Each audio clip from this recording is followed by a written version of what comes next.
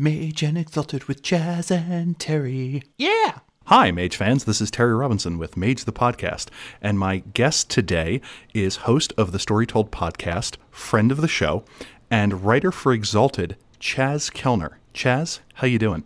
I'm doing great, thanks. How are you?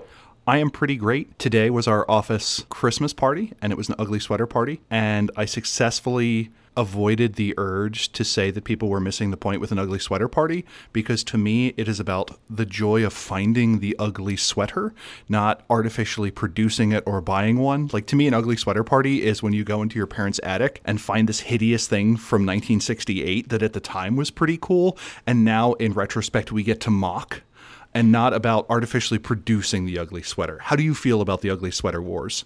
So I agree with you. I think that artificially finding the ugliest sweater on the internet and buying it is cheating. It needs to be a sweater that has history, that someone has given you, or that has come out of the ether on its own and found its way into your closet. And you're like, where the hell did this come from? Exactly. It's like if you found out a blog that posted pictures of signs with lights out that spelled funny things actually was going around with a sniper rifle to create those signs. It's not nearly as funny. So what have you written for or are in the process of writing for Exalted? So I've been involved with two projects so far. The first is Many-Faced Strangers, which is the companion book for the Lunar's third edition book that came out of Kickstarter. And for that, I got to write a bunch about animals, since Lunars are shapeshifters, which I guess we'll talk about more later this episode. And so animals are important for them to have kind of a suite of options. And then I got to write up one of the cool new setting locations in third edition that is lunar focused, and I can't tell you what that is. I like the idea that you're like, I'm writing a location, it's lunar focused, and in the book it turns out you wrote about the moon or something like that. You're like, it was kind of on the nose for that. We are here to talk about Exalted. What is Exalted as an RPG? I know it as a game that White Wolf produced after the old World of Darkness was kind of drawing down, and there were advertisements that were like, before the World of Darkness, there was something else. And then it was people like miles above a city kicking each other at high speed. So what is Exalted? So Exalted is an anime-inspired, non-Western drawn fantasy epic where you play mortals elevated to godly power in an ancient world that has not yet been wrapped around a globe, so the world is flat, and you kind of live out the consequences of having such great power. When you say the power of a god, can you give me an example? Is it something where you can point at someone and just kind of smite them? Or what are kind of the upper ends and lower ends of what this godly power is? Sure. So I guess when I say godly power, a better way to think about it, and this comes from one of my players, and he said this was the moment where Exalted really clicked for him, is that in Exalted you are playing wuxia heroes in a martial arts setting, where you, as the Exalted, are the guys who have the wires attached. And that's a great kind of starting level for where you are with Exalted. So you've got mystic martial arts, you've got sorcery, you've got tremendous social influence abilities. So you're a mortal, but can use your magic to push yourself to be better at practically everything that you do. So Crouching Tiger, hidden RPG? Yeah, to a certain degree. Where does it depart, I guess, from that stereotype?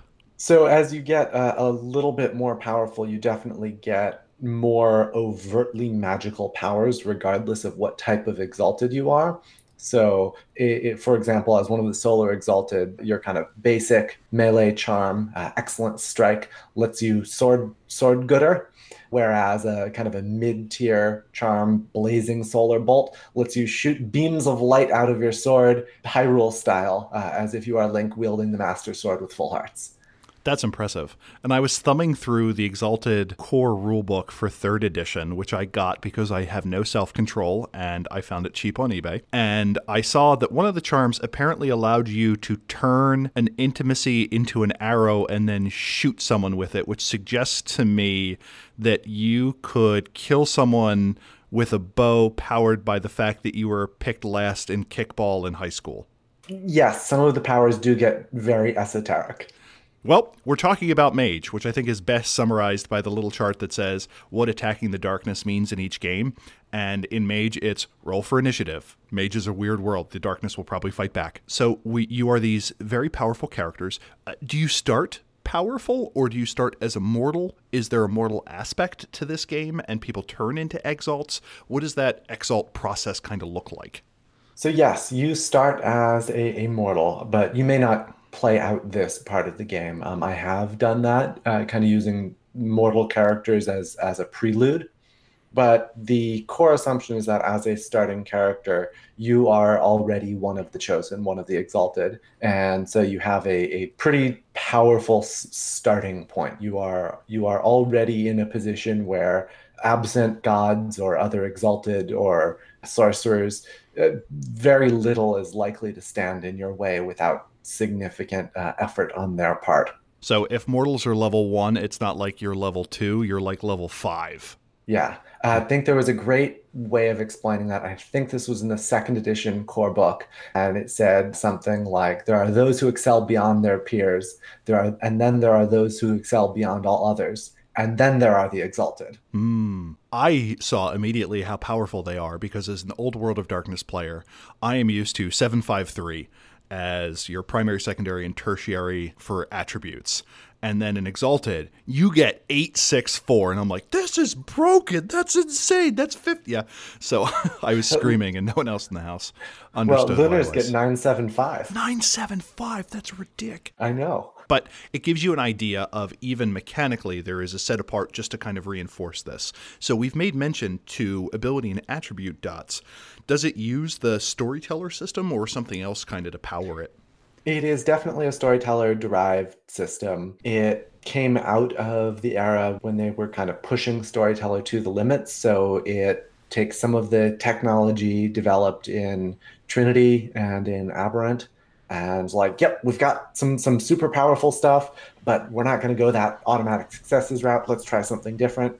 And that's kind of when the Exalted system came out in the evolution of Storyteller. It does have mostly fixed target numbers, so you don't have bizarre probability curves that you get by changing target numbers. And that has stayed true, except for the Sidarials, who can change the target numbers because that's what they do. And target number in this case is the number the die needs to show to indicate to the game that you have succeeded. Yes, that would be called difficulty in Mage parlance, I believe, since that changes. But difficulty in Exalted refers to something else, which is how many successes you need for the challenge to be overcome. I remember the first time I read a system that had fixed target values for the die, and it's like difficulty 3. I'm like, wow, you're going to wipe the floor with these guys.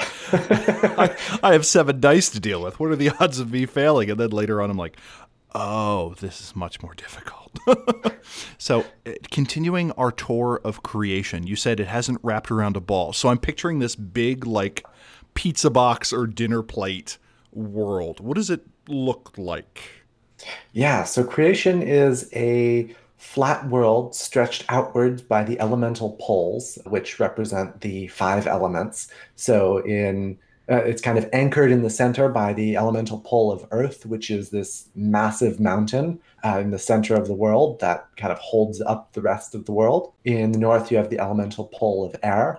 In the east, you have the pole of wood. In the south, fire. And in the west, water. And each of those elements kind of predominates over that direction of creation more and more as you reach the edges of creation. So, for example, in the south, you have deserts and then volcanoes and then like firestorms raging off the edge of the world, because all around the edge of the world is a sea of chaos called the wild that is in a constant state of flux, really shaped only by the presence of creation and the solidity of creation and the anchoring power of the elemental poles. Interesting. That super sounds like the Deep Umbra or the Deep Universe in Mage, where there's this area of unformed chaos that monsters dwell in that maybe a very strong-willed person could possibly manipulate. Is it kind of the same there? Yes, although it's more than just strong will that would be required to manipulate it in Exalted. Are there planes? Like, is there an underworld, or is there anything analogous to the rest of the Umbra in the game? Well, I can't speak to the Umbra very well, but oh boy, are there planes. There are several other realms in the setting of Exalted. You mentioned the underworld, so we'll start there. The underworld is a reflection of creation that kind of has accumulated the detritus of creation that has died, but it was not meant to exist. The underworld was created when the first of the primortals was slain. These are beings who were formed out of chaos and created the stable universe. Okay. And so when the first one of them was killed, their remnant sunk below creation, and the underworld was created as an echo or reflection. And so that's where the underworld comes from, and that's inhabited by ghosts. It's very influenced by the underworld of the Wraith setting. And there has been talk that in third edition Exalted, they're going to take another step away from the World of Darkness roots, but kind of a dark reflection inhabited by ghosts who get soul forged, ruled over by death lords. There's a lot of familiar things for anyone who's familiar with Wraith. And the idea of a bureaucratic afterlife is not exactly a new thing. So even if one were to never see Wraith, you could come up with a afterlife ruled by some sort of iron hegemony or celestial bureaucracy and kind of come to the same place. Are there any other god corpses littering creation? Or I guess creation with a lowercase c in this case? There's two types of god corpses, really. There was another type which no longer exists, but is great fodder for stories. So, yeah, in the underworld, like I said, when the primortals were slain, or some of their defining souls were slain, because each primortal was a being with multiple souls, those souls were cast into the underworld and became the Neverborn, that are tied to oblivion and that want to suck all of creation down into the underworld and end all life. So their dominion will be complete once again. In addition to primortals being slain, when their defining souls were slain, their remaining souls were changed, because each soul of a primortal is an aspect of its being. So when that aspect was slain, it changed into something else. And those are the Yozis, who are these kind of demonic entities that are made up of multiple demon souls that are trapped in Malfeas, which is the demon realm, but also the inside-out corpse of the greatest of the primortals, also called Malfeas, that has become the demon city, surrounded by the demon, or by the Yozi form of another one, whose name I can't recall at the moment, but is the endless desert that surrounds the demon city, except that when you summon a demon, they can travel 3 days across the desert and reach creation. So there's a lot of kind of metaphysical weirdness going on there. And then you have the hierarchy of souls of each of these Yozis that exists in the demon realm as both parts of a composite being and individual entities in the realm. But this sounds like something where if I'm a mage player and I want to come up with a backstory on why demons exist, it sounds perfectly reasonable that I could take the pure ones from mage and say, the pure ones were around and some of them died, and this is what happened to the bits of them. And so that seems ripe for pickings, cosmologically. Yeah, I think Malfeas for sure could fit into a modern World of Darkness setting, finding some way for it to drift closer or to be drawn in. So are there any other realms? There are. So we talked about the wild stretching out beyond creation, this realm of chaos. But before the primortals who rose out of the wild built creation, they built kind of a bubble domain, Yushan, or heaven, which is actually the second heaven, because there's another heaven, Zenmu, that is sealed somewhere else. But the second heaven is where the gods reside in the Age of Sorrows of Exalted. And the gods are this vast bureaucracy with multiple departments, including the bureaus of fate, who are served by one of the types of Exalted, the sidereals, who we mentioned before. And Yushan is a copy of the geography of the central island of creation, which is an island like slightly larger than Russia, to give you some sense of scale for this island. And in Yushan, it's entirely covered with a city, because the gods and the bureaucracy have just filled it up. That is Yushan, and it is surrounded by a wall, and beyond that wall is nothing. And through that wall are gates that are portals into creation, each guarded by jade lions who zealously guard the gates of heaven and are entirely incorruptible. Is this a thing that mortals can go to or Exalted can go to? Because when you describe the City of the Gods, if it is a place you can go to, that super sounds like an interesting alternative to the spires in Mage, where you can talk to various embodiments of various ideas if you want to try something different. Yeah, you very much can travel there. Mortals usually don't, because it's hard to get there without either divine power or kind of knowing the secret ways to get there. Those portals that I mentioned beforehand. But there is a mortal population that dwells in heaven. There are exalted who either visit or live in heaven. Those are the sidereals, because they serve the bureaus of destiny that are overseen by the incarna, who are the embodiments of celestial bodies. And yeah, so you can definitely get to Yushan as a mortal or as an exalt. Oh, interesting. So if I'm playing Mage and the High Umbra, I want to try a change of things and I want to change the weather in an area or something like that, or find out a secret or adjust someone's fate or destiny, I could replace the High Umbra with Yushan. My characters go to this giant celestial city, and now they have to navigate this dizzying bureaucracy maybe to find the particular sub-god in charge of the souls of accountants that were born in New Jersey between October 1973 and November 1974, and then bribe that person to change their fate. Yeah, certainly possible. So this is a fascinating list of god bodies so far. Are there any more? So one of the others is Autochthonia, which is the realm created by one of the primortals who sided with the gods when the gods rebelled against their creators to rid creation of their influence. Okay. And Autochthonia, in earlier editions, was responsible for inventing the process of exaltation, Okay. and ended up siding with the gods. And so sometime after the Divine Rebellion was successful and the first deliberative, the government of the Exalted, was established in creation, Autochthon left creation and created a new pocket dimension, which is Autochthonia, which has a different set of 5 elements and its own mortal population and its own Exalted, who are the alchemical Exalted. And alchemicals are kind of cool because while all Exalted have charms, alchemical charms are physical things that they actually install in their bodies, kind of robot style. So you are God cyborg? a god cyborg champion, yes. And as your power grows, you may expand beyond your mortal size to be like a mecha, but that also has a self that can step out of that mecha. And then also, even beyond that, expand out into a city. So the cities of Autochthonia are the elder exalted of the alchemicals. Oh, interesting. This sounds like the RPG version of like Spore or something like that, where you physically grow larger and more complicated over time. And you mentioned alchemicals, and it's called Autochthonia, which we also have in Mage. Is there a machine or machinery tie-in to it? Is it like steampunk or anything like that? Or what is the aesthetic of Autochthonia? Oh, yeah. So the whole world is like mechanical setup. So everything is like mechanical ecosystems. So it's both living and machine. There's an imbalance. I remember it's been a while since I've read the Alchemicals book, or the Compass of Celestial Directions, Autochthonia, where they described it in detail. But if I recall correctly, there's an imbalance in the elements, and Autochthon himself is missing.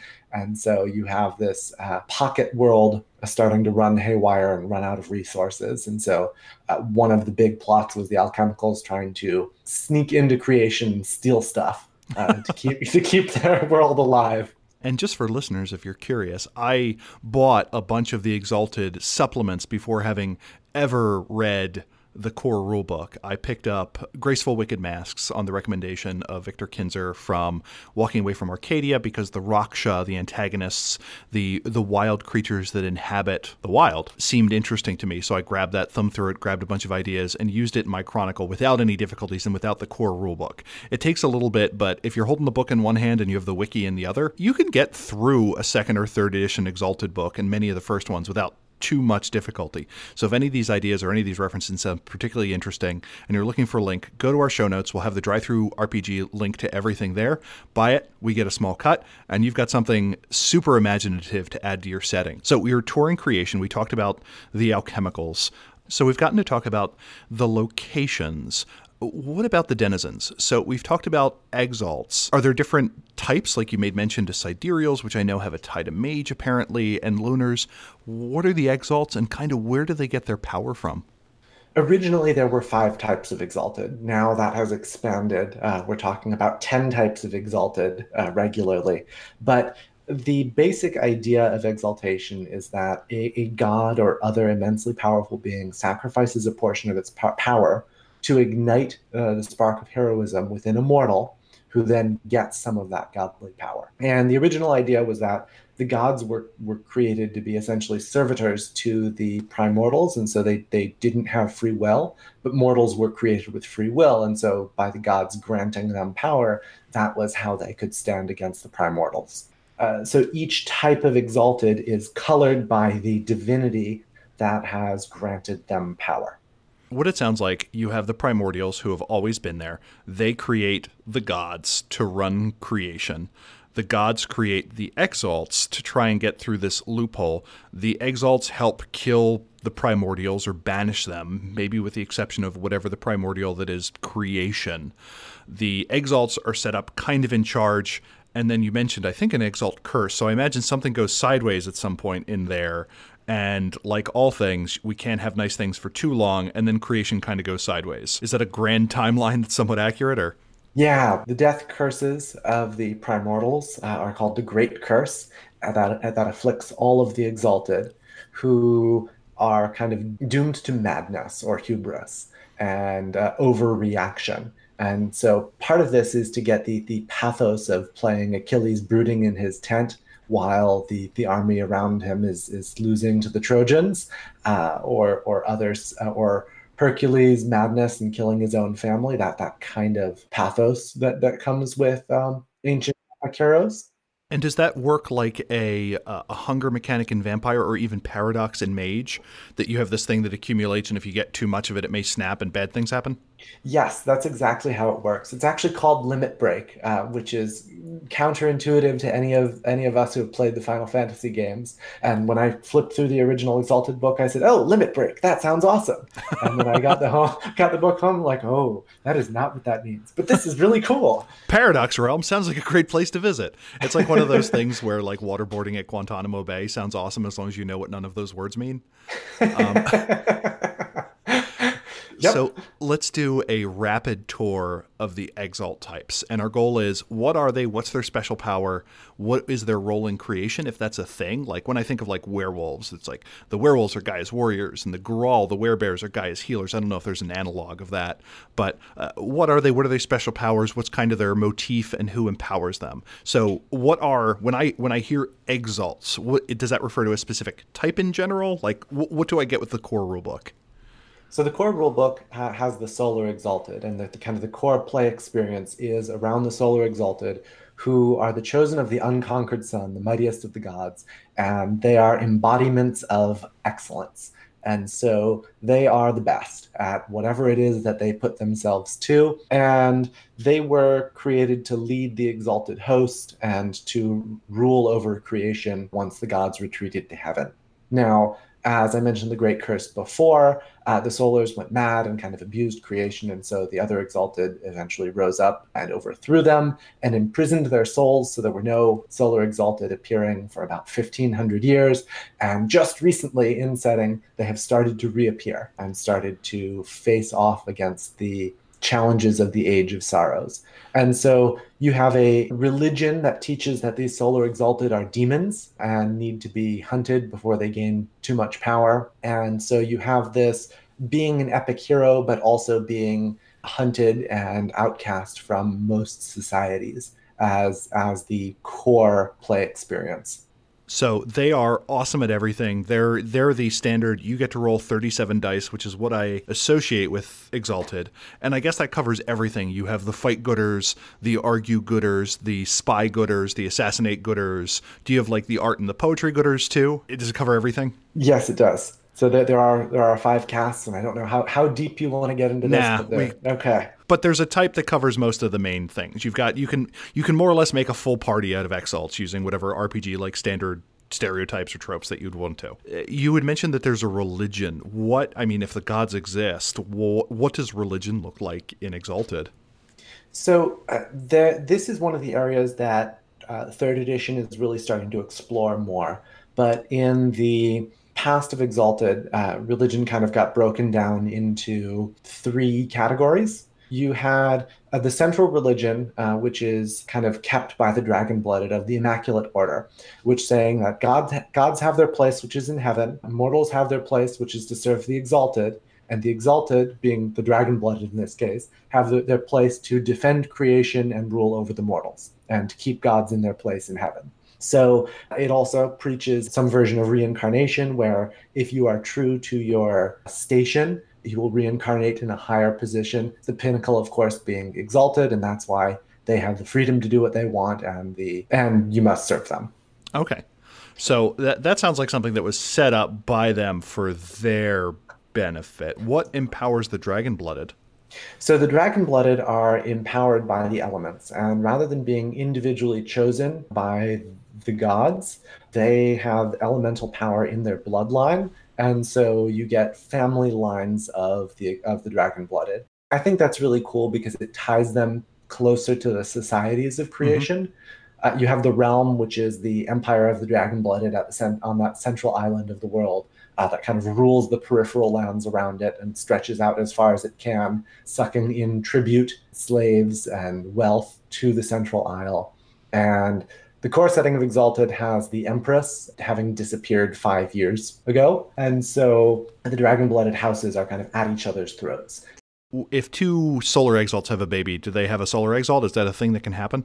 Nope, they are not disqualified from becoming a solar exalted, but you become a solar exalted by attracting the attention of the unconquered sun in a moment of heroism, and the sun being like, yeah, you're awesome and heroic. But just because my dad was a hero, the unconquered sun isn't like, oh yeah, you totally got this in the bag. Whereas with the dragon-blooded, two dragon-blooded have a baby, there's a pretty good chance that they have a little dragon-blooded, or is it like a 1 in 10, a 1 in 1,000 thing? It's very complicated and intentionally left undefined. Got it. To the point where even in world, the dragon-blooded don't have a complete theory of how it works, and there's a bunch of superstition around it.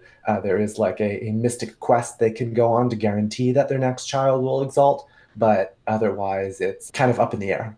It's not like one of those things where if a wood type exalt wants to have a wood type baby, they don't have to like go bang a tree or anything like that. So that's good. Okay, so that covers those two. You had mentioned lunars. What are they? So the Lunar Exalted are the chosen of the moon, and they are shapeshifters, tricksters, shamans. Werewolves, got it. Yeah, well, not just werewolves, but all of the Pharaoh all at once, because each one can hunt creatures in the world and steal their forms, whether they're animals or people. So they shapeshift beyond just being like one form. They can steal a variety of shapes, and they are waging a war of revenge against the dragon-blooded, because the dragon-blooded were the ones who rose up against the Solar Exalted and killed them in the past. And the Lunars escaped the initial killings and have waged a war of revenge ever since, essentially. Okay, so is that like a guerrilla action or something like that? Or do you see a lunar leading an army? You get both, in that the war takes different shapes in different places at different times. Creation is a huge world, several times that of our own world if it were to be stretched out onto a plate. And so you get very different conditions depending on where the war is waged. So you may have a war of spies and assassins in the realm itself, with the Lunars killing key dragon-blooded ministers, or out in the periphery beyond the reach of the realm, you may have whole kingdoms that have been taught to revere the Lunars as gods, and that the dragon-blooded are the enemy. So this is not a urban fantasy setting. So when you say can take on the forms of other things, can they take on the form of a dragon or a rock or a cockatrice? Do mythical entities like that exist in this setting, or weird creatures? And can they turn into those too? Yes, there are mystical creatures. No, the Lunars cannot shapeshift into them. They are limited to animals and mortals. However, there are animals that are like you can find a dinosaur and turn into a dinosaur if that's what you want as a Lunar. Lunars do also have charms that let them mix their shapes so they can become what's called chimera, where instead of having a single spirit form, they have a mixed spirit form that adopts a variety of traits from different animals. But they can only hunt and steal the forms of real animals. And I put real in quotation marks because there are some fantastical beasts that count as animals, but not ones with supernatural powers. Got it. But you may run into like a Glyptodon or an Oronk or some sort of crazy giant megafish. It's just not a magically powered supergiant megafish. Exactly. Are there any limits to that? Can it be like form of naked mole rat? Like how how lame does this get? Well, in my game that I was running last night, I had a Lunar who was turning into a brown-headed cowbird to be basically seen as non-threatening and to be able to fly in somewhere without being noticed. It really can be any animal form. Just you're probably going to find forms that have some purpose to them. Okay. So we've covered the sun, we've covered the moon, we've covered kind of the earth. What other things can empower? Like you made mention of there being an underworld. Are there underworld exalted or are there demon exalts? Yes, and yes, and yes again. Okay. The Underworld Exalted in first edition were the Abyssal Exalted, and rather than being chosen by the beings of the Underworld, they are solar exalted souls that have been stolen and corrupted by the Neverborn, tainted with oblivion, to be dark reflections of what they once were. And so they are kind of the ghostly champions of the Underworld, chosen at a moment of death that is kind of a second bargain at life for the Abyssals. Okay, so they sound like wraiths or geists, but not necessarily Nefandi. Yeah, I mean, they They work can for death, but not that isn't necessarily the same as evil. well, yes and no. I mean, certainly they can veer towards we're just champions of oblivion and we want to destroy everything that Okay. is one end, but they don't have to be that. There's Okay. some range. They serve the Death Lords who I mentioned, who are I actually haven't mentioned, but are the ghosts of ancient solars who again want revenge against the world and were empowered by the Neverborn as well, and who now kind of oversee the long war against creation. And those are just the dark reflection of solars. The Abyssals? Yes, pardon Yes. me. There were three yeses in there. One of the second yeses, the demons, the Yozi, those banished outsides in a giant city surrounded by a desert. Do they have their own exalt type?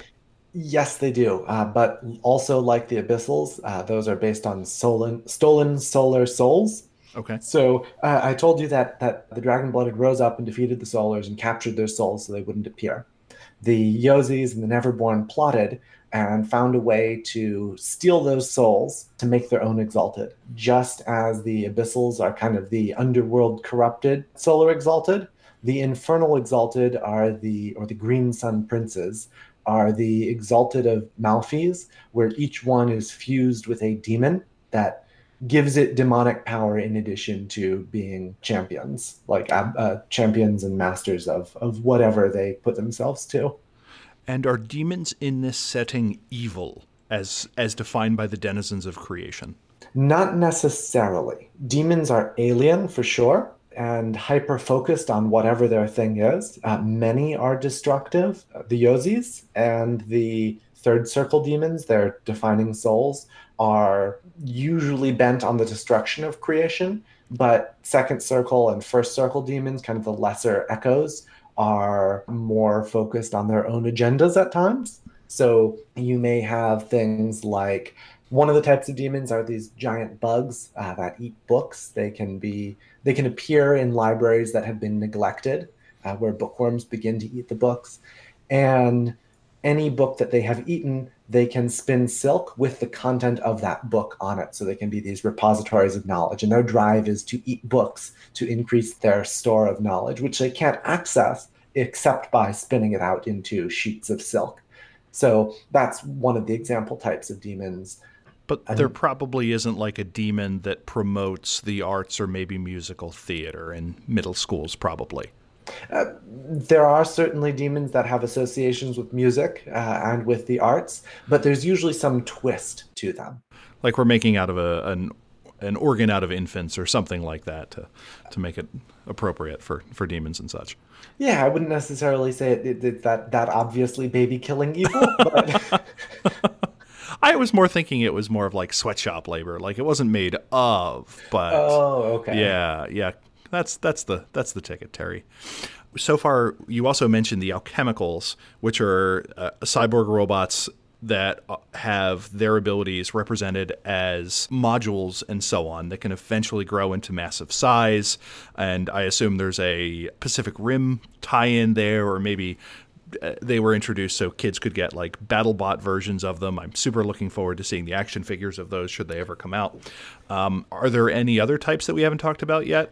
You asked if there were Exalted of the Underworld, and in third edition they introduced a second Exalted of the Underworld type in the form of the Liminal Exalted. Because the Liminal Exalted are what happens when someone tries to bring back the dead. Because in the first two editions of Exalted, that was one of the very few things that magic could never do. Magic could never truly bring back the dead. You could summon a ghost and bind it to a servitor, so you could get this kind of echo of the being, but they weren't truly alive. But the liminals are what happens when those rules are broken, and they are touched by an entity called the Dark Mother that is also still very secretive, but resides in the underworld. And the Liminal Exalted are dead, and they can replace their body parts to be better at things as part of their charm set. And they kind of have to harvest parts as they go if they suffer injuries. It's kind of unclear exactly what the play experience of the Liminal Exalted will be like, but they're somewhat monstrous in the way that they are touched by death. I think a Frankenstein's monster to an Abyssal's vampire. I was about to say, it sounds like Frank-Exalted. You've mentioned that there were other celestial bodies. What are they in the setting, and do they have an exalt? Yes. So in addition to the sun and the moon, the 5 planets, which are kind of the 5 classical planets of the Greek era, all have maidens who oversee the bureaus of destiny. Their chosen are the Sidereal Exalted. And when I said the Dragon-Blooded rose up and defeated the Solar Exalted in the ancient past, I was lying. It was really the Sidereals. But they have broken reality, so reality doesn't remember them. And they have a really interesting place in the creation setting. They work for the bureaus of destiny, and they are kind of heaven's secret service in that they are the troubleshooters who go and deal with problems in creation that the gods can't deal with directly, or that are tangling the threads of destiny overseen by the maidens. So when you say the threads of destiny, I get the sense that may be literal. Yes, there is an object, an artifact of divine power called the Loom of Fate, when there are basically celestial spiders made out of star metal that weave destiny as a physical loom, and that's overseen by the gods of the bureaus of destiny, who kind of tell the spiders what to do, and then the spiders weave things together because they're the only ones who can understand the full complexity of it. But there are things that can tangle destiny. Tremendous power, sorcery, things from the underworld, invasions from the wild. All of these things can tangle the threads of destiny, and so it's the Sidereal's job to go and troubleshoot that. But, for instance, 2 mortal kingdoms declaring war on each other and using, I almost said sleeper, but mortal armies to wage war, that's all already in there. Yes. Okay, interesting. So what are these entities that spin this thing called? I believe they're called pattern spiders. Oh, interesting. Yeah. So knock that off your Mage Exalted crossover bingo card. Okay. They were developed by Arachthon to work the Loom of Fate. Originally, it was the 5 maidens, Venus, Mercury, Jupiter, Saturn, and Mars, who did the weaving, but Arachthon built the pattern spiders to serve them and take care of it so that they could go off and do other things. Since that's one of the reasons the gods had the Divine Rebellion, was so that they could do other things instead of just serve the primordials. Interesting. So these secret agents, it seems like all the other groups tie off to something in World of Darkness that succeeded possibly the Age of Sorrows. You made mention to being agents of destiny. What else are the powers of these sidereals? Well, they have the power to influence astrology. So, destiny, each of the maidens oversees five constellations, and then each of those constellations have associations. And so the Sidarials can petition for those constellations to aid or hinder mortals within creation. They can also craft identities from those constellations. But one of those constellations, the mask, was damaged. And this was done to give Sidarials arcane fate, which means that creation can't remember them. And in their kind of their natural state, without adopting a persona from one of the other constellations, people that they meet won't remember them. Does that include other exalts, or is that just a thing that affects mortals? Yes and no. It does affect other exalts, but less so than it does mortals. So it's not absolute. In its current form, it's said to be narrative. So if you're a Sidarial interacting with mortals, they will probably forget who you are if they haven't seen you for a day or so. But with the Exalted, they're more likely to remember you, even if the details are fuzzy. So that's a pretty big spread. Are we missing any exalt types? Yes, we are, because there are so many. Third edition also introduced the Exigents, who are the Exalted of everybody else. Because while not all of the gods have the power on their own to create Exalted, the Unconquered Sun created a power called the Exigents that other gods could use to create their own chosen. And so this is one of the new types introduced in third edition, that the next one's up in terms of who's going to get a splat book. And it really opens up the possibility to have a divine champion of all kinds of other gods. So one of the example characters is the champion of a harvest god. And this is the tiny harvest god of a little agricultural town. And this god has barely enough power to power the Exigents, but he does so because his town is under threat and going to be destroyed. And so he sacrifices himself and his own power to choose one of the women in the town to be his champion, the Harvest Maiden, to protect the town. Whereas there are city father gods. These are gods that are the patrons of cities across creation, and they, by and large, exalt champions that are called architects. And this is a whole broad category of exigents who just receive a portion of their divine patron's might and are champions of their cities. There are a few more types of Exalted coming. So little has been produced about them that I don't think it's worth getting into them in depth, since we have spent so much time talking about different types of Exalted. I think that's a good place to leave it. Yeah, so we've discussed the exalt types, and I think some of the mage opportunities for that are pretty straightforward. Within the world of darkness, we have a fair number of powerful umbral entities, and it would make sense that rather than sending a spirit to do work in the mortal realm, which could be very painful to them or very problematic, instead, a mortal worshiper could be empowered, and I could look to the exigent type as a thing for that. If I were looking for zombie rules or something that's caught between the living and the dead, I grab the Liminals book. If I want to have cyborgs that aren't just another set of cyborgs, if I want to have magicyborgs, I grab the alchemicals, so on and so forth. I feel a particular tie to these sidereal folk who seem pretty BA. And I guess eventually, for players that are interested, we'll get more third edition books for pretty well all of these? That's the plan. Oh, awesome. So we've identified a whole bunch of location ties between the World of Darkness and the Age of Sorrows. Why is it called the Age of Sorrows? It is called the Age of Sorrows because creation is under threat. And in the earlier editions, that was supposed to be a very real and present threat of the Yozis trying to escape Malfeas and destroy creation. In third edition, they've said that that's not quite a thing, that the Yozis can't escape no matter what. And the reason they've said that is because if you have a demon primordials trying to escape and destroy creation, nothing else going on matters. So they wanted to kind of walk back that threat and have all of the other threats that are facing creation. And so you have imminent invasion from the wild once again, the Raksha, these beings of chaos that live out in the wild that eat mortal souls and identity, are massing for another invasion. You have the rise of the Abyssal Exalted and the Death Lords, who are wading their way onto the stage of creation and have seized kingdoms in the mortal realm and started pulling them into the underworld. You have the return of the Solar Exalted, which is causing upheaval all across creation. You have the realm, kind of the central stabilizing force of creation, at each other's throats since the Empress has disappeared. You have the return of the alchemical exalted, as I mentioned before, coming to steal resources of creation to save their own world. Kind of everything's going to hell in a handbasket all at once. Now, is it getting bad, or is it just a lot of stuff is happening at once? A lot of stuff is happening at once.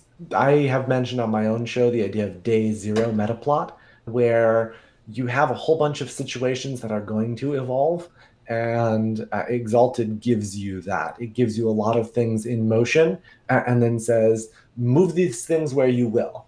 And I think that's a really cool way to do it. And there's just a lot of stuff, a lot of threats facing creation all at once. And I think it could go very badly.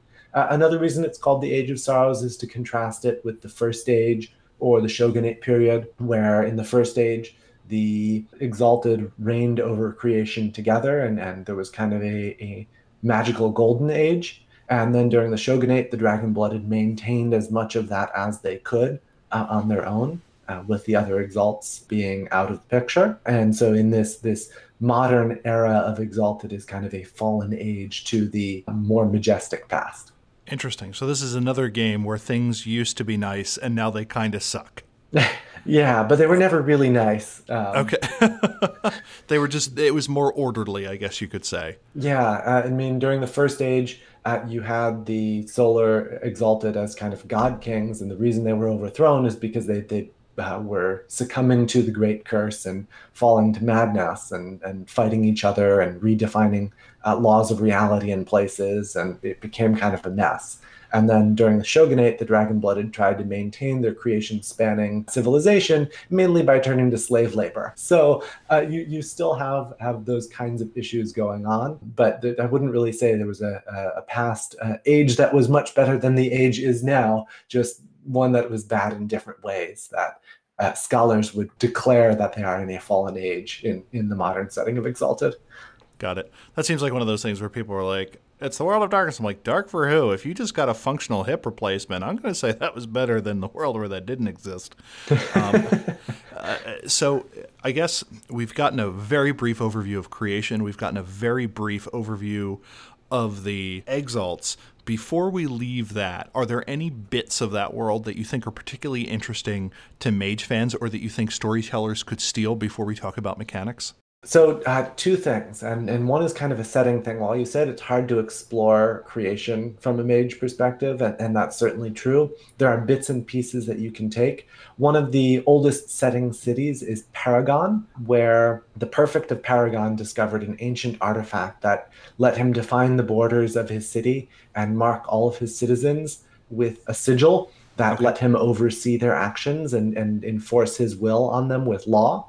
And so he has this perfect kingdom where everybody follows the law, or else they are driven from their houses screaming when the sun sets, and then hunted as criminals.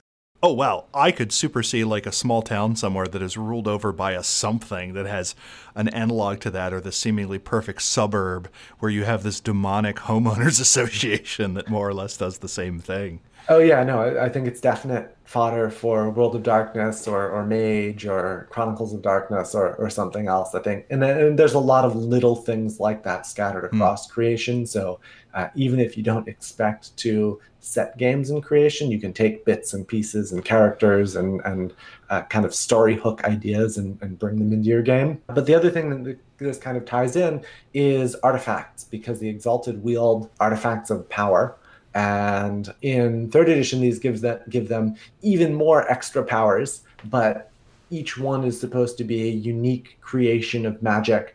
And these are typically like Final Fantasy JRPG style weapons and fantastical suits of armor. So one of the examples is a sword called Gorgon that has an eye on the hilt that slowly opens as you wield it in battle. And when you kill people with the sword, they turn to stone. And with the eye open, like its very gaze can turn enemies to stone around you. I like the art for that one. So that one jumps to memory. But there's a bunch of weapons like that. I think there's another one that is a storm demon bound into a sword. And so every time you sheath the sword, it releases a burst of lightning. Oh, nice. Yeah.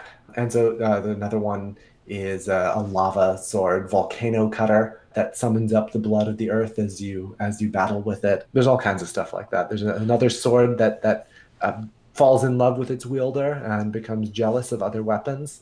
So they're pretty cool. Oh, neat. So let's have a chat about mechanics. You have this very high energy world where you are the cream of the cream of the crop, beyond. What restrictions are there on your abilities? Is there a paradox mechanic or anything like that holds it in place? And what kind of powers all this stuff?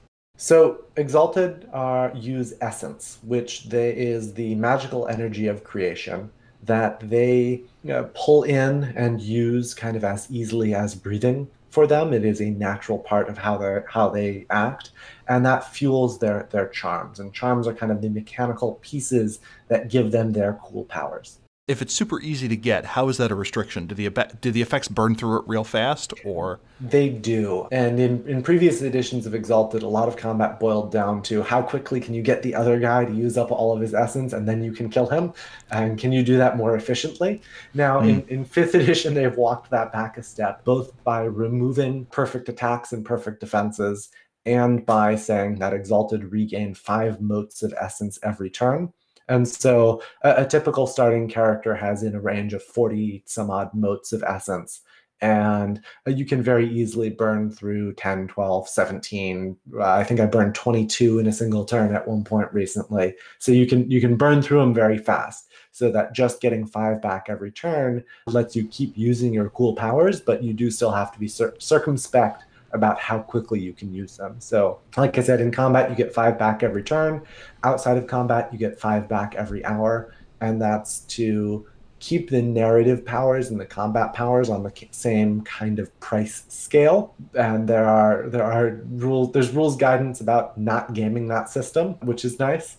Okay, so that's one of those things where I have a charm that allows me to cleave rocks in twain, and I will need that at a different rate than a charm that allows me to weave a tale so enrapturous that people are taken off guard and do not notice the thief moving through the crowd as that story is being told, and like the essence requirements are kind of scaled so that those two kind of work out. Yeah. Okay. They may have a similar price, but because you have the faster recharge in combat, you don't need to worry about having different power scales for them. One of the other cool things about spending essence is that there's the idea of personal essence and peripheral essence. And the way I think about it is that personal essence is the magic energy within yourself as one of the Exalted, and peripheral essence is kind of your gravity. Because you are a mystic being, you attract essence around you. And when you use peripheral essence, it ignites and burns in the air, giving you a glowing halo that differs by Exalt type. And so I've always thought that's a very cool part of the image, that you get these heroes and their blazing cast marks appearing on their foreheads and a corona of energy around them, kind of declaring their power. I mean, that just sounds badass. Is that a problem? Well, it's a problem only, well, in a couple of senses. If you are a solar or lunar Exalted, and well, I guess really most of the Exalt types, and trying to keep things on the down low so that Dragon-blooded don't come to kill you, you're going to want to not display all that power. Because like I said, the religion teaches that you are demons and need to be feared and hunted before you gain too much power. And then for the Dragon-blooded, because they are empowered by the elements, their aura is destructive to things around them. So if you're a fire aspect Dragon-blooded and are in the literal heat of combat, the air will ignite around you and you'll be in the center of your own personal firestorm. And that can be problematic if you're doing this whole thing maybe in a wooden building or in a library or something like that. I imagine they frown around such activities. Or on a horse. Oh, yep. Is this a setting that has flame retardant horses? From the sounds of it, the answer is no. You can use your charms to protect your steed as one of the dragon-blooded, Okay. but mortal horses are not flame retardant, and so like you don't get dragon-blooded cavalry commanders in the same way. Dragon-blooded are a largely infantry force. Are there horse exalted like in Animals Exalt? No, There was a remarkable amount of hesitancy in that, which suggests that there's some weird edge case, much like no, we have but Throg. there are god-blooded horses because Hipparchus is the god of horses, and when he mates with mortal steeds, his children are divine horses. That's amazing. I hope similarly the divine horses tell legends of like the first horse age and the second horse age and the rising of the second horses and the coming of the dragon-blooded horses and so on. I just hope that's the case. So this is a wuxia setting. Normally, when I think of World of Darkness combat, it consists of people slowly punching the crap out of each other or being shot. To maintain that form, are there any changes to combat to make it more elegant, I guess? Or is it just like Dragon Brawl? So the main kind of mechanic that they use to make combat cinematic in Exalted is dividing attacks between withering and decisive attacks, where the idea is in a movie fight, you're not beating on each other until you have caused enough minor injuries to kill the other person. That's not fun. That's not cinematic. I mean, sometimes it does happen in a movie, and you're always like, oh. Yeah. And, As it's one bloody person like heaving themselves upon a slightly bloodier person. right. And so when you think about awesome movie duels, you think about like the sword fight in The Princess Bride or the lightsaber duel in The Empire Strikes Back. There's a lot of back and forth where the combatants are doing interesting things and being awesome, but not really hurting each other. And Okay. so that's what withering attacks do. They give you a mechanic for building up advantage. And this is tied to the initiative system. So you are attacking the other person's initiative to gain initiative of your own, which you can then use to risk for decisive attacks. And so with a decisive attack, that's when you are actually making an attack to do damage. And if you have enough initiative, you can really end the fight right there. You do get a couple of interesting questions, like if you have enough initiative early on, do you want to risk a minor injury to your opponent and lose initiative early on in order to give them an injury so that they are at a disadvantage? Or are you going to just try to build up your initiative to have one final decisive strike? So you've got some options in how to approach that. Okay, but this is a case where there are really two modes of combat: people poking each other and people being cleft in twain or decapitated. Yep. Nice. And does the combat rules kind of look like Old World of Darkness? Is it the same thing where you have dodge and soak and standard dice pools, or has that been modified too? So you are rolling against static defense numbers that set Okay. the difficulty. So you're not rolling your defense, you're not rolling your soak, but you do have a static defense value, which can be either parry or evasion, and that is based on your fighting skills and your attributes. And then your soak is based on your stamina and your armor, and that reduces the incoming initiative damage. But when decisive damage is on the table, your soak doesn't matter. It's really at that point, it's what does the advantage that they have look like in this situation. So there's some interesting caveats to all of it. But if someone is interested in, let's say, a more elegant looking, but maybe slightly crunchier combat system, this is something where they can grab Exalted 3rd Edition, and if they want to add Withering and Decisive Combat, they just kind of can. Yeah, and I actually find that the system runs faster if you're using mortal characters instead of exalted characters, because a lot of the kind of slowdown of Exalted Combat Crunch is the charms, is figuring out which charms do you want to use, how do they hook together, how do you get the best set of options out of your charms. But the system's actually pretty fun for just mortal combat as well, because you get this back and forth. And then one of the other aspects of Exalted is the idea of stunts, where if you describe your character awesome, you get a bonus in game. Is it literally a narrative thing where you say, instead of attacking, I will pull my sword Sky Splitter out of its sheath, invoke the name of my last 3 grandfathers, and cry vengeance upon my foe? Or Yeah, that would be a good example of a stunt. what does doing a stunt do? Are there levels or types of stunts? Yes, there are levels of stunts. There's always been this idea of three levels of stunts. And so it gives you a mix of bonus dice and automatic successes. It also gives you recharges your resources. So if you do a level 2 or better stunt, you recover a point of willpower. If you do a level 3 stunt, you recover 2 points of willpower, and you can go above your maximum willpower because level 3 stunts are supposed to be totally awesome and like everyone at the table is supposed to go wow. I do find the leveling of stunts a little bit cumbersome, because I find it hard to judge on the spot how good the description of my players is. I mean, sometimes a level 3 stunt is obvious, but if someone's describing like the third stunt of a combat, it's kind of hard to judge, well, is this up to level 2 standards or is this a level 1 stunt? And so we have started shifting to not having leveled stunts at our table because it adds an extra bit of kind of mental load. So I really like adding something like a stunt mechanic to every game that I run, because I love when players put the effort into giving an awesome description for how they're doing something. So whether that's D&D, where I'll give someone advantage for an awesome description, or World of Darkness or Chronicles of Darkness, where I'll give them an extra die. I like introducing that kind of stunt mechanic. And it doesn't just have to be in combat situations. It's also a great way to reward good role playing. So if someone makes an impassioned speech as part of a social influence action, you can be like, that's really awesome. Have some extra dice for talking good. And that answers the question of why am I even saying anything? My character has 9 dice in his charisma plus a streetwise roll. I could never get anything close to this to convince this gang that they should team up with me. But a stunt mechanic says, put your back into it. You'll probably get something out of it. Yeah.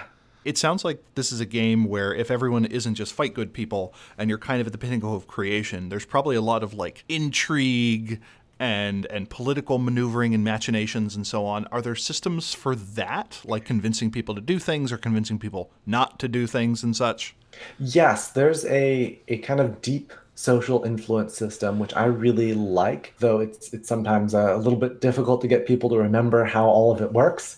So the basics of the system is that to convince someone to do something, you need to base that on something they care about. And yes, you can threaten or bribe somebody, that's a thing, but it's harder to do that than to learn about their passions and kind of push on those. And so Exalted has a system of intimacies, which are either statements of a feeling towards a person, place, or thing, and those are called ties, or statements of principle, and those are called principles. And if you learn about the NPCs and learn what their intimacies are, you can use those intimacies kind of as a lever point to exert social influence. And just like in combat, there is a kind of a static number, a character's resolve, that represents how hard they are to convince of something. And working to an intimacy is going to give them a penalty to their resolve, and working against an intimacy is going to give them a bonus to that resolve. And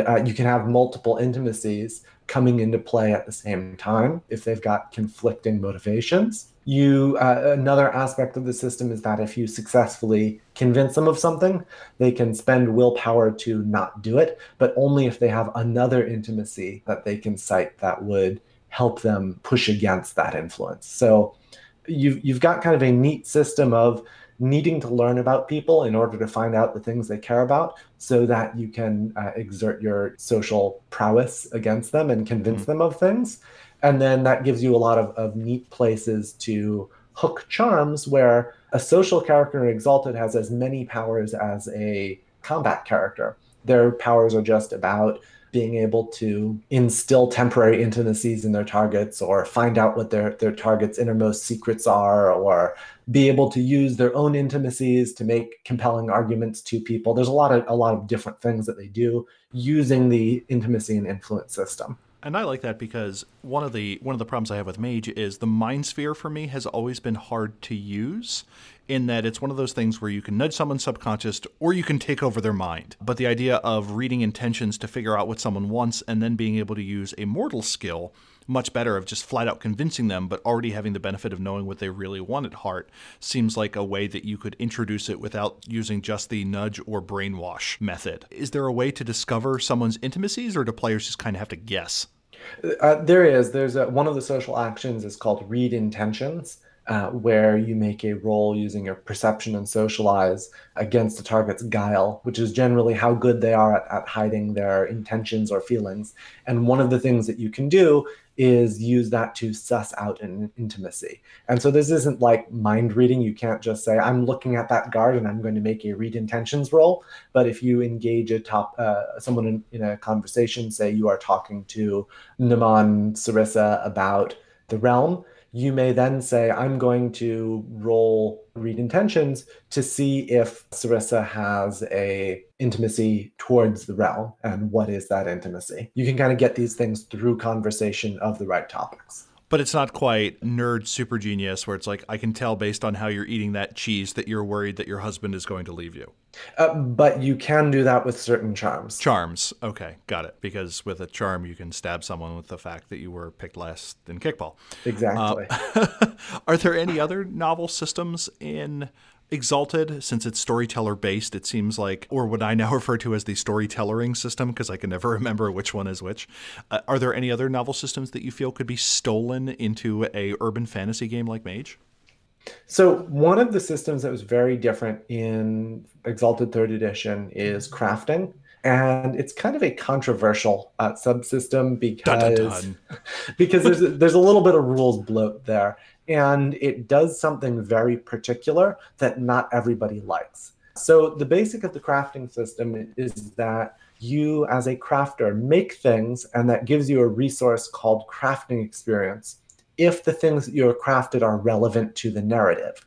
And then you can use those crafting experience points to make more awesome things. So in theory, this means that you're going to be thinking about, well, what things can I make for other characters that are going to affect their intimacies, because that's one way that you can get crafting experience. Or what can I make that is going to be of significant advantage, and that's another way to get crafting experience points. And then you can use those points to make rolls to create artifacts or do other types of major projects. And is this something where everyone can make it, or is there like a maker skill set character type? So there is a craft skill, and it's one of the couple of skills that isn't just a single dot track. You have to define what type of crafting your craft represents. So I run the Fall of Giara actual play, and one of the characters is a crafter, and she has craft mechanical engineering and craft architecture. And so she can't go and sew a dress, but she can design a building or build a bridge or build a catapult or something like that with her craft skills. So you do kind of have a narrower focus with your crafting. Are there crafting charms? Like, is there an A-team montage charm where in a very short period of time with appropriate musical backing, you can turn a chariot into like the Trojan horse? Yes. So every skill has, for Solar Exalted and for Dragon Blooded, every skill has a set of charms. And then even for Exalted like the Lunars, where their charms are tied to attributes, they still address crafting with some of their charms. And so, again, like combat or like social situations, you have a full set of charms for crafting. And this is actually one of the areas where it was controversial, because the Solar Exalted crafting charm tree was seen as rather bloated. In that there are a lot of charms and a lot of them do similar things to different degrees. And so there was an impression that it was a lot of experience invested into craft charms for not a lot of return, because once you got the higher level version, you would never turn back to the lower level version. Yeah. I think the Dragon Blooded take on craft charms is a lot more streamlined, very little of that kind of repeat inefficiency. So I think, and then the Lunar Exalted have a similar, slimmer, more focused crafting charm set. So that's where you get with the crafting charms. So we have done kind of a crash course in Exalted, its mechanics, the denizens of creation and such. This, unlike most of the times when we talk about crossover, is a clearly different world. Do you ever see someone bringing an Exalted to the world of darkness?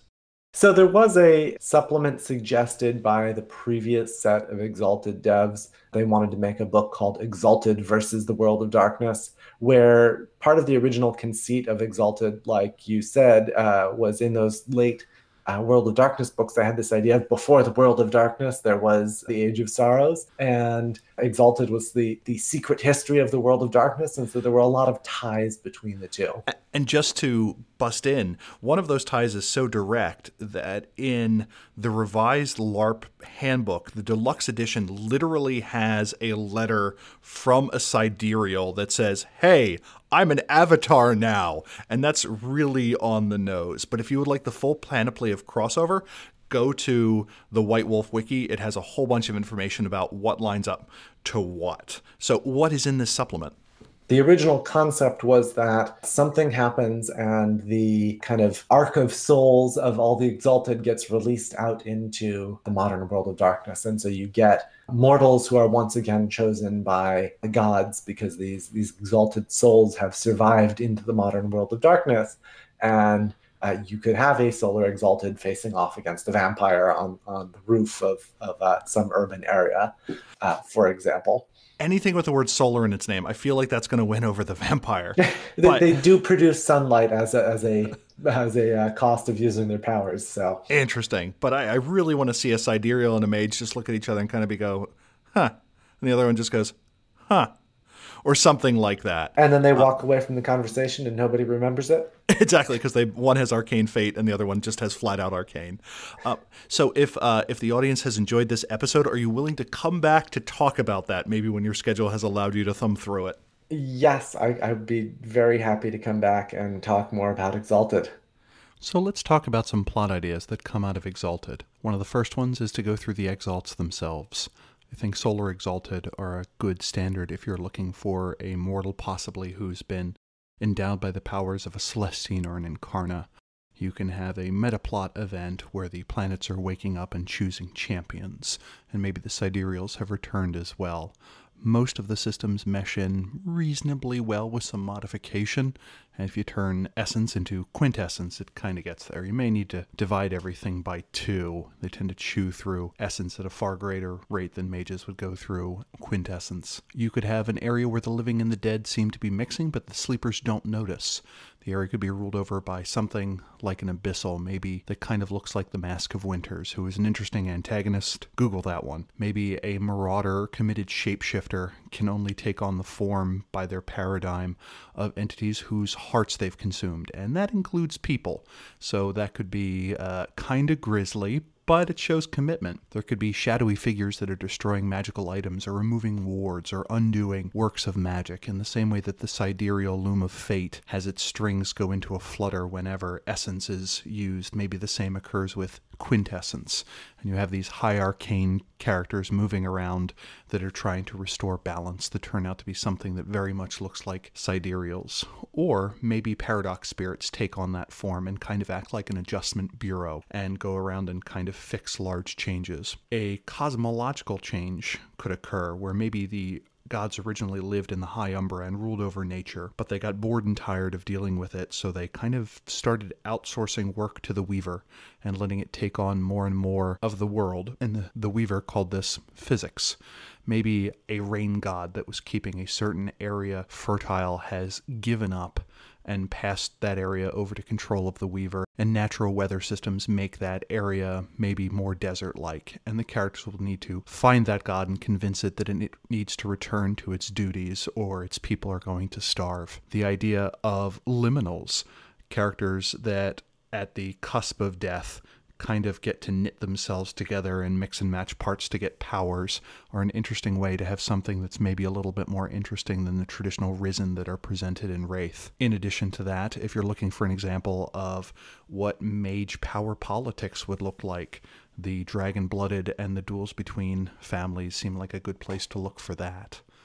One of my favorite options are the Raksha, these creatures that live at the edge of creation that consider fixed forms to be an attack on reality and possibility. manifest in the Deep Umbra and start attacking Horizon realms. These entities are explained in the books Graceful Wicked Masks and The Fair Folk for first edition. Also, Victor Kinzer and Simon Eichhornchen from Walking Away from Arcadia did an episode on it that is absolutely fascinating. All of this is in the show notes. If any of the areas you heard sound particularly interesting, grab the Compass of Celestial Directions series. Yushan is the first, but the rest all outline some pretty fascinating places in creation.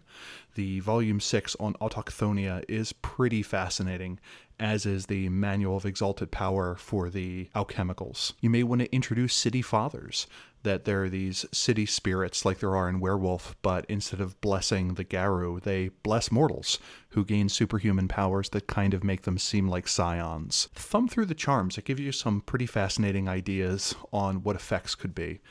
One of my favorite is the Phantom Arrow technique, which lets you make an arrow out of an intimacy that does extra damage based on its strength. So you can literally shoot someone with how mad you are at them, or you could stab someone in the eye powered by the fact that you hate the fact that you were picked last in dodgeball and you have a strong sense of justice regarding that. You could do this with Mind 3 and Matter 3. A storyteller may require Prime 2 in the mix. If the feeling were appropriate, it would probably do aggravated damage, at least at my table. Some of the magical items and weapons are pretty fascinating. The Infinite Chakram is this bladed hoop that is Baroque in style and will always bounce back to the thrower. In previous editions, this would probably be Forces 2, Entropy 2. Nowadays, it may be Forces 3, Entropy 3 as a rote, but it gives you some fascinating style and considerations. If you've done a crossover of some sort and you'd like to tell us about it, give us a holler. magethepodcast@gmail.com. Hit us up on Twitter. Tell us in the Discord. We'd love to hear how it went. This has been an absolute crash course, and thank you so much for giving it. If our fans have enjoyed hearing what you have to say and would like to learn more about Exalted or your other projects, what can they do? Well, the best thing to do would be to go check out the Story Told podcast. I co-host that with Logan.